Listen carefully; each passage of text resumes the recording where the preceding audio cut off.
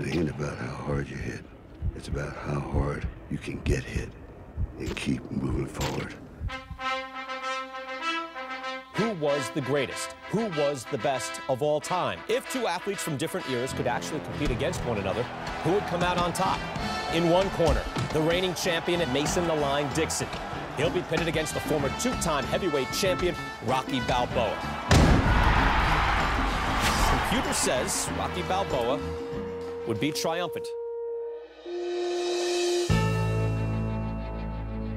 I think there's still some stuff in the basement. What basement? In here.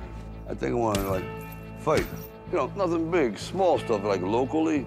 What are you trying to prove, Pop? I thought you might want to get involved. Don't you think you're too, old? I think your brain's losing altitude. You heard Rocky Balboa applied for a license. You want me to fight a guy that I can beat with both hands tied behind my back. That computer fight got a lot of people curious. Yeah, but I ain't interested in getting, like, mangled and embarrassed. People are gonna think you're going crazy. What's crazy about standing toe-to-toe saying, I am? If this is something that you gotta do, then you do it. Fighters fight. To beat this guy, you need speed. You don't have it. You've got calcium deposits on most of your joints, so sparring is out. I had that problem. So what we'll be calling on is blunt force trauma. Heavy-duty punches that will rattle his ancestors. Let's start building some hurting bombs. Yeah, we ain't playing with you.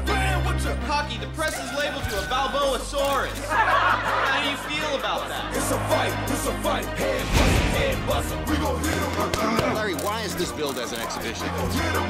So they wouldn't have to call it an execution. It's a fight, head bustin', it's a fight. It takes guts climbing back in that ring knowing you're gonna take a beating. It's over. Ain't nothing over till it's over. Where's that from? The 80s? That's probably in the 70s.